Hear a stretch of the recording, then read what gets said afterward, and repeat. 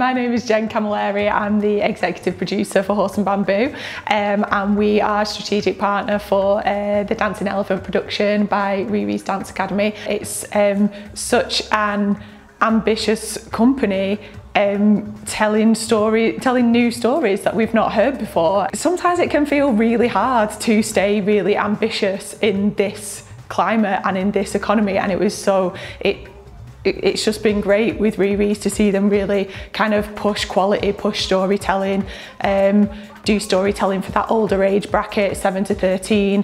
There's not, loads of theatre productions out there that are catering for that age group. The production was really high with Sue and Sita. It was a really good show, considering that it was one of the first shows we put on kind of post-lockdown again.